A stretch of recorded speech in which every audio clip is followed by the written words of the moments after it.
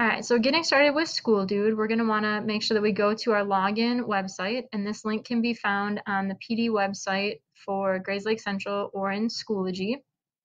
You're going to use your school email address and then the password. If you've never used SchoolDude before, then make sure that you register ahead of time. So we've used it, so we're going to put in our password and sign in. This screen is going to come up that's going to ask if it's just a normal schedule. So if you're just looking for kind of a one-off event or use of something, if you have a meeting where you're going to need a room on a regular basis, you're going to want to do a recurring schedule. These are probably the two that you're going to use most often. If you have something really unique, you might need the irregular schedule. We're going to start and walk through a normal schedule of an event. So we're going to click on that, and it's going to bring up this sheet. Some of it will be pre-populated based on your registration. You're going to give your event a title.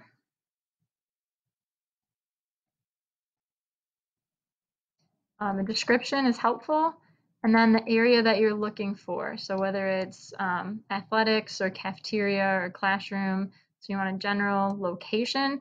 Computer labs, only if it's outside of the normal school day. Again, during the school day, you'll use the book system for computer labs. So we're going to use a classroom, and we want to specify which part of the building or which building it's in. So we're going to pick central, and then the list of classrooms pops up. And so you can kind of scroll through and find the classroom that you're looking for. So we'll just pick this top one. We're going to want to select the dates that we need it. So if we need it on July 7th, we can click on that and we can see that it populates that date in this box. If you need it for multiple dates, you can select whatever applies. You can click the check availability button, and it will show you if that room is booked during the time that you're looking. And so you can kind of use this key and the schedule on the bottom to see if it's being used. If it's already signed out, then you might have to find an alternate location or plan. If you're looking to use an activity bus, make sure that you select transportation from the list, and the 4 buses will pop up. If you highlight one of the buses and select the date that you wish to use it, you can check availability. Check the times that activity bus may be in use. Make sure you're selecting times that aren't in use, maybe a little bit of lead time before and after, just in case. Okay. Your start time. So if we're starting at 7 a.m., if you need additional setup time before that, you can mark it here. And then your end time needs to be after your start time. So if we just need it from 7 to 10, and then we'll see that it populates that we're going to be there for 3 hours over one day. Again, that same check availability button is there to see if it's already been reserved by someone else. Your organization. So if you're athletics at Central, or if you scroll down, you can see like teachers at Central, student activities at Central.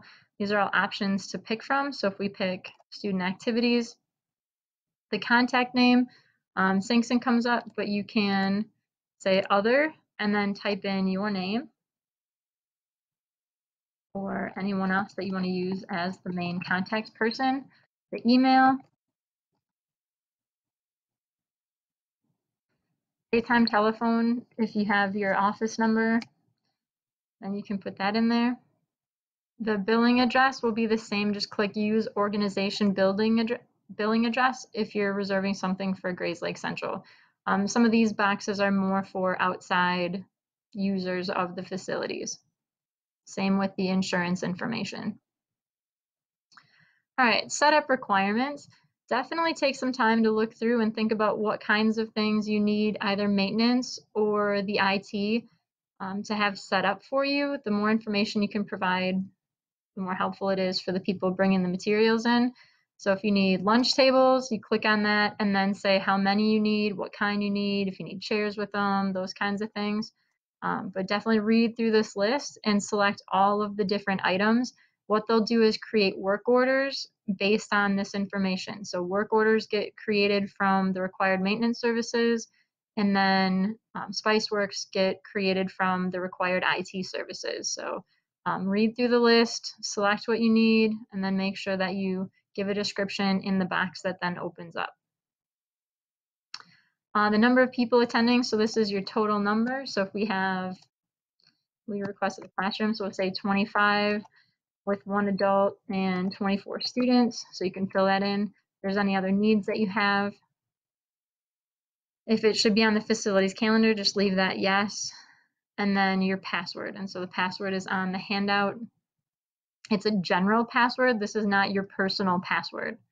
All right, so you're just going to use that one general password and then click save, and that will be added to the calendar. So this is all tentative until it goes through a series of approvals. So we see here, like our event has been saved.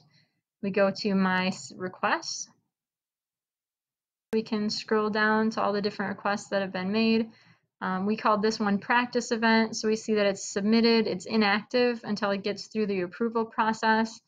What it's for, the dates, everything else is there. If you click on it, it will open back up to your screen. So if you need to make changes, you can do that.